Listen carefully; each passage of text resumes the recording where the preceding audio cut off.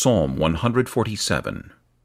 Praise the Lord, for it is good to sing praises to our God, for it is pleasant, and praise is beautiful. The Lord builds up Jerusalem. He gathers together the outcasts of Israel. He heals the brokenhearted and binds up their wounds. He counts the number of the stars. He calls them all by name. Great is our Lord, and mighty in power. His understanding is infinite.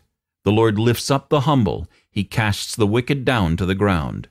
Sing to the Lord with thanksgiving. Sing praises on the harp to our God, who covers the heavens with clouds, who prepares rain for the earth, who makes grass to grow on the mountains.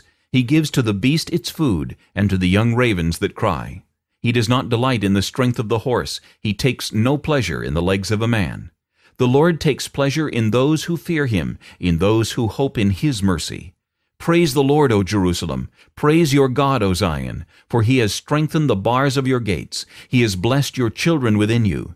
He makes peace in your borders, and fills you with the finest wheat. He sends out his command to the earth. His word runs very swiftly. He gives snow like wool. He scatters the frost like ashes. He casts out his hail like morsels. Who can stand before his cold?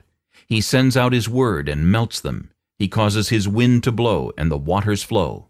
He declares his word to Jacob, his statutes and his judgments to Israel. He has not dealt thus with any nation, and as for his judgments, they have not known them. Praise the Lord.